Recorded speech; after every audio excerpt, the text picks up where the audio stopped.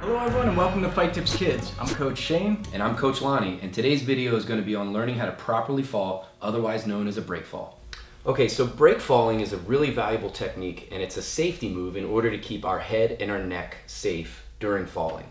So Coach Shane is actually going to walk us through this, and I'm going to demonstrate it for you. Great. Okay, so Coach Lonnie, I want you to sit crisscross ninja sauce with your legs folded together. Great.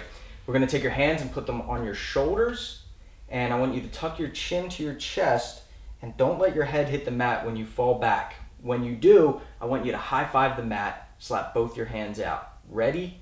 Go. Perfect. And if you can, sit right back up just like Coach Lonnie did. We're going to do that 2 more times. Ready, Coach? Ready. Go.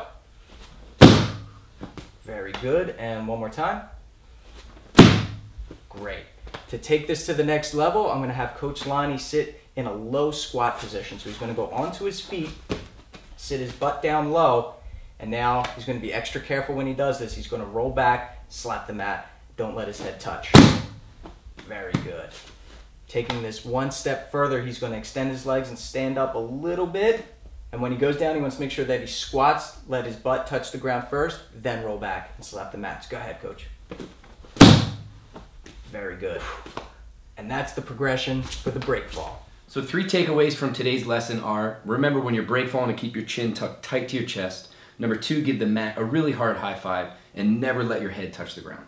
Thanks for watching. Be sure to subscribe so you can get more videos from Fight Tips Kids. Until then, I'm Coach Shane. I'm Coach Lonnie, and remember, if you believe it, You can achieve it.